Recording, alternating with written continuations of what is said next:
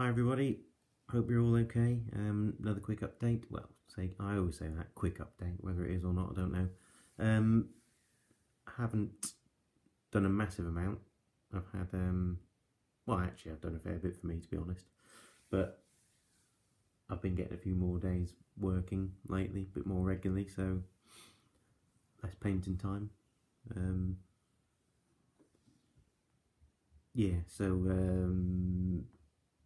I managed to get this whole section done, which is good for me. Another section finished. This is an British Airborne HQ section based on chain of command lists, and these are first corps miniatures, which are my first ones there that painted, and I'm really impressed with them. Yeah, really good, and I've got a few more. Waiting to order some more stuff actually, because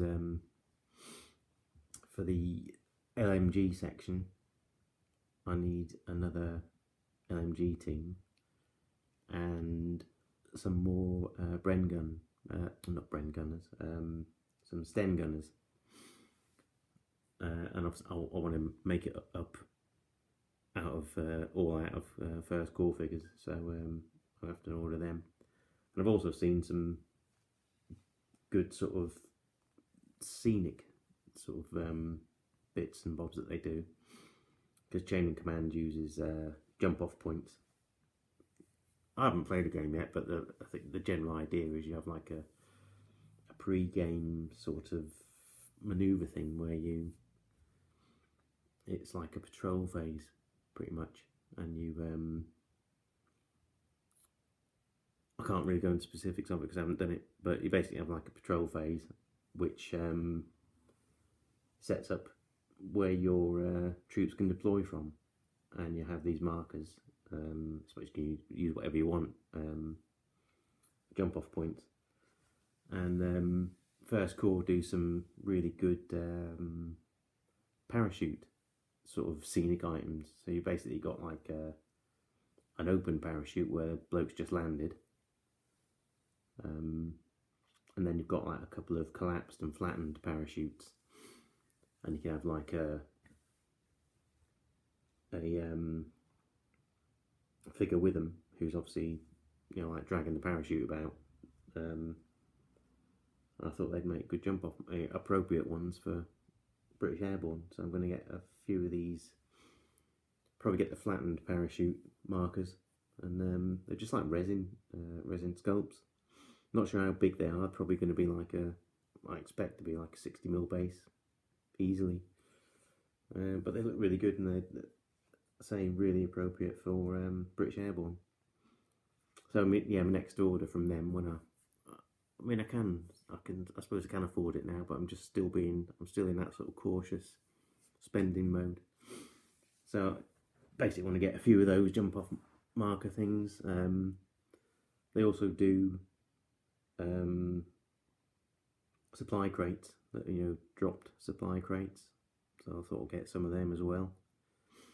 Like I say, I want a couple of Sten gunners, but you have to get a pack of 8, but I'll always find use for them. And LMG team, and I was going to get some casualty figures, and probably anti-tank gun as well. They do is it 6 or 12 pound anti-tank gun, so I'm going to get one of those, I think. And we do have a Warlord one, I think, but can't have too many, can you? So yeah, anyway, that'll be what I'll be hoping to get next, to yeah,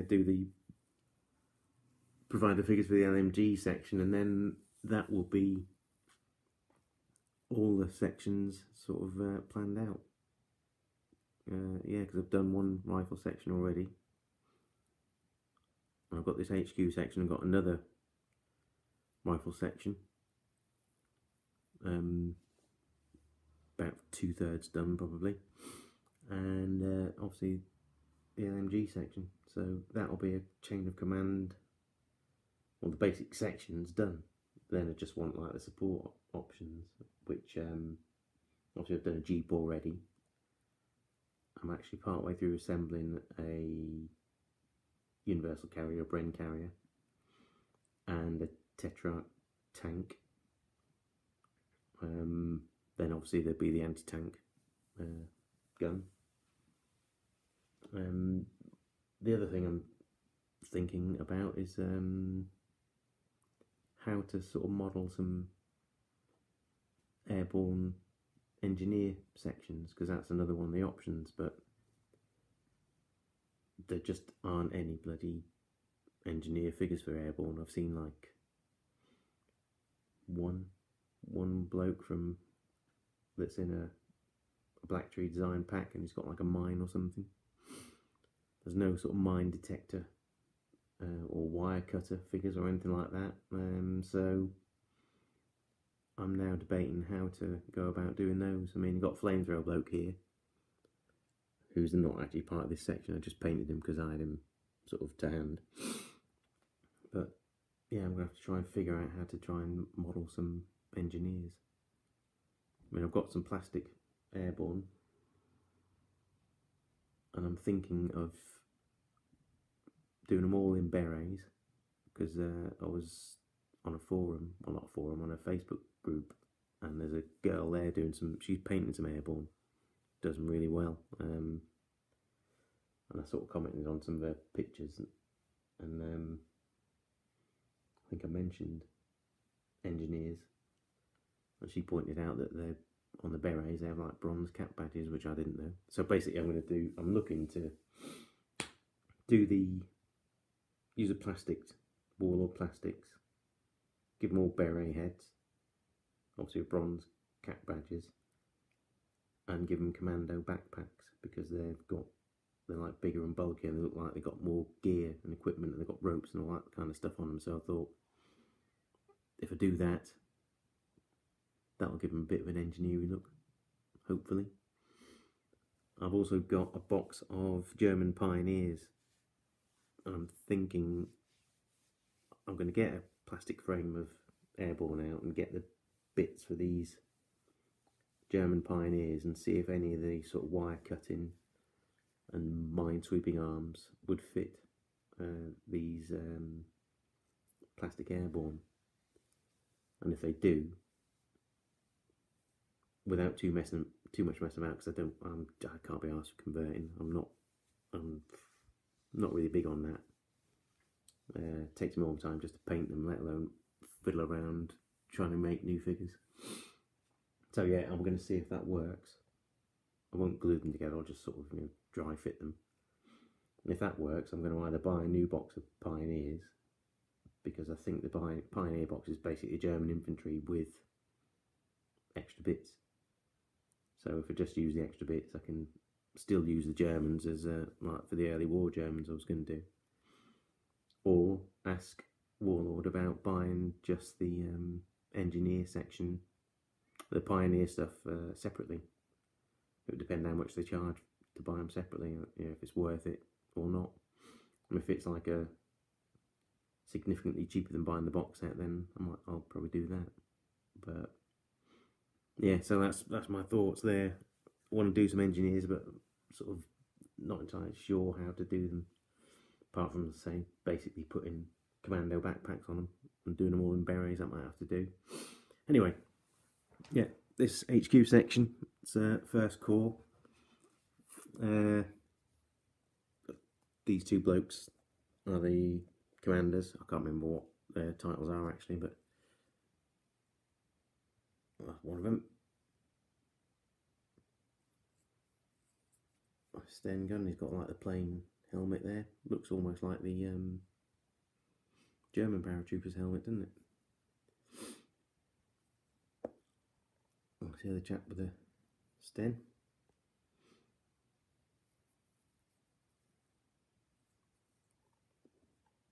This, yeah, as I was saying, the Flamethrower bloke's not actually part of this section. I just did him because I had him sort of. I just took him out. He'll be one of the engineer. You have like a Flamethrower engineer team. I don't exactly know. It says like it's a 3-man Flamethrower engineer team. I don't know what the other two blokes are meant to be. I don't know if they just have rifles. So I might just give them rifles and commando backpacks, and they'll be his part of his team. I suppose. Yeah, so that's the first corps flamethrower bloke. Sniper.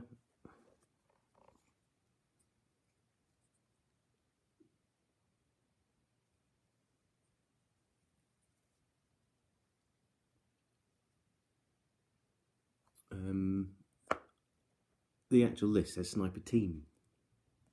So I thought, well, yeah, who would you have with a sniper? Maybe someone with binoculars, but didn't have anyone like that. I have seen one in War Games Foundry do some airborne, which I might buy. And they got some really good looking sort of different figures in there. They got blokes with binoculars and stuff, and some nice looking commander figures. So I might get those.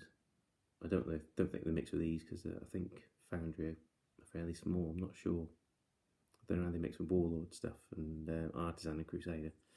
But part of the command pack for this in the first corps pack, get radio operator. Now, Chain of Command doesn't mention anything about radio operators.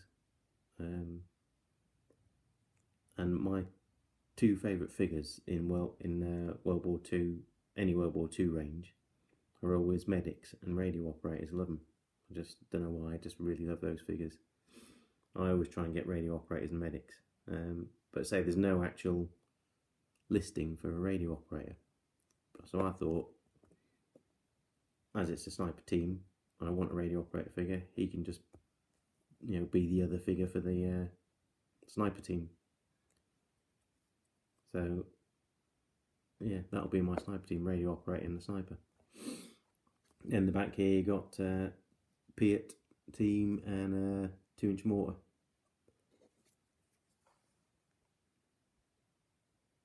The fences, you might remember, made out of plastic sprues. And I was looking at my fence out the back. I've got an old bit of fencing that backs onto the field.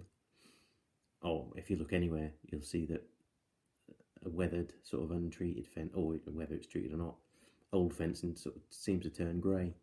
And, from when it gets wet, you get all that green kind of algae look about them. So I was just looking at my fence at the back and thought, hey, I'll try and replicate that. I think it's come out alright. I used, for that I did, was it MIG? Yeah, I got a MIG grey, quite light grey. And then I gave it a Agrax Earthshade, or you could say Army Paint, a strong tone wash. Then I dry brushed it again with the MIG grey, and then dry brushed that again with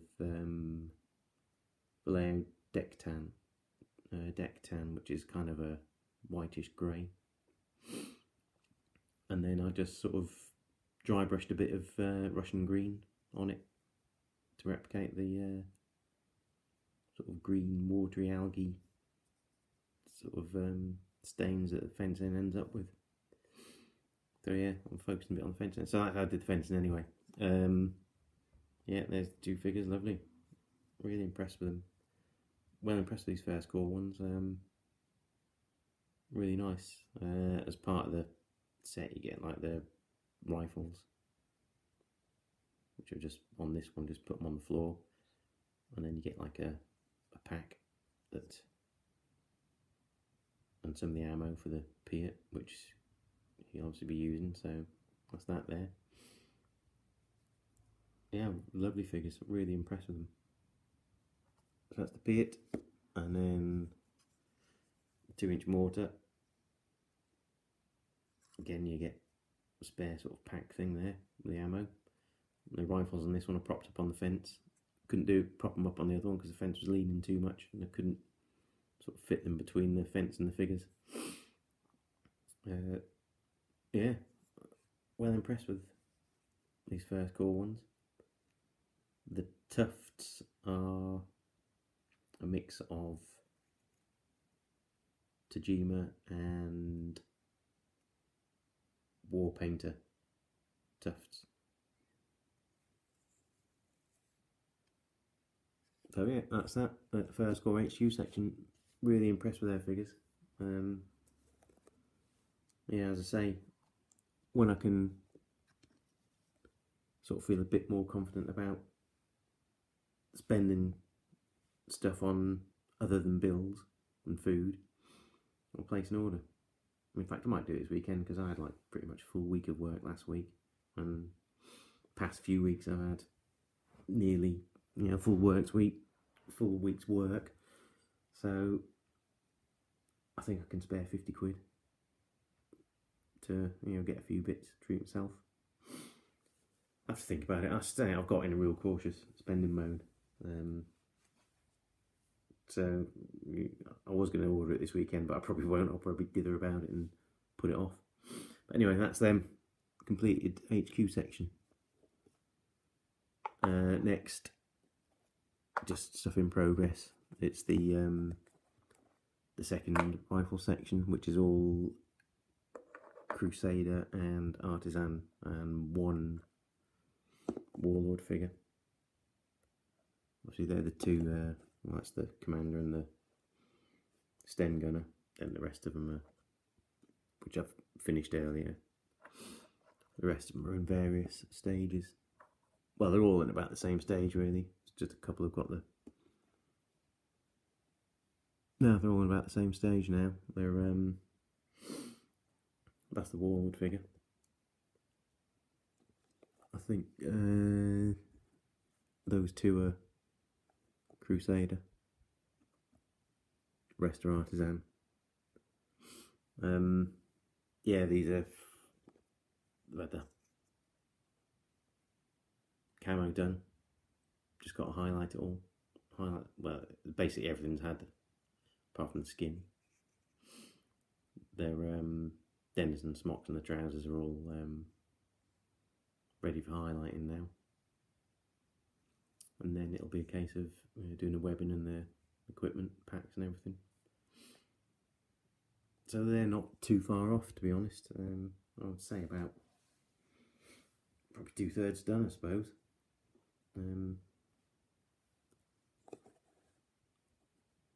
Yeah, so still pushing on with them, doing quite well for me. Figure comparison. I'll use a couple of painted ones, fully painted. First core a bit bigger. It's I don't know. There you can see they're a bit bigger.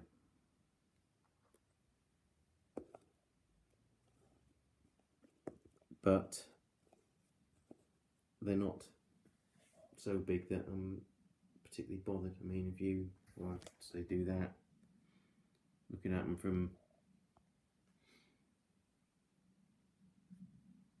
above kind of thing, as you would be like playing a game, it's not that drastic, is it, really? It's probably enough that I would keep the first core sections separate. If I make up sections, it'll be first core will be their own. But it's not, I mean, when I first had them I thought, bloody hell, big difference, but it's not really that bad, it's not really that much, I don't think. Stop messing around, moving the camera about. Yeah, I don't think it's that bad a size difference, to be honest. I mean, even the weapons don't look too different to me in size, because that's often how you can tell that would be glaring difference in the weapon sizes. But yeah, it looks fine to me, really. It's not big enough that a big enough difference I'm gonna fret about it. So yeah, there you go. Well impressed with first core stuff. Yeah, looking forward to buying some more. I like looking at the medieval stuff as well. Quite fancy getting some of them, some of their sort of foot knights or crusader type stuff. Not sure why, just like the look of them, fancy painting a few of them. And some of the mounted knights, they look really good. I might order, when I do place this, eventually place this order for the airborne stuff, I might get a couple of packs of medievals as well. That's partly due to watching Nick's videos, Medieval Warrior. Drives me mental seeing this stuff because it looks so great, and I'm trying desperately not to get into too many things, because I've been chatting with Leon quite a bit in comments, and we're both looking at small scale stuff as well, so that's my other sort of thing at the moment. I did buy some 15mm AWI, drifted off it, still there that I can't decide whether I want to carry on with it or not. I think I do, I'm not sure, but I'm now getting the urge to do either 12 or 15mm Wars of the Roses, because I've mentioned to you all before, I think, that I want to do Battles of St. Albans, and I'm thinking best way to do that would be a smaller scale, get small scale buildings. So I'm looking at a few different manufacturers of smaller scale stuff. At the moment there's Callistra, do 12mm. I might order a few packs there, see what they're like, and they're quite cheap. And then there's like various 15mm manufacturers. I'm thinking Peter Pig, Museum.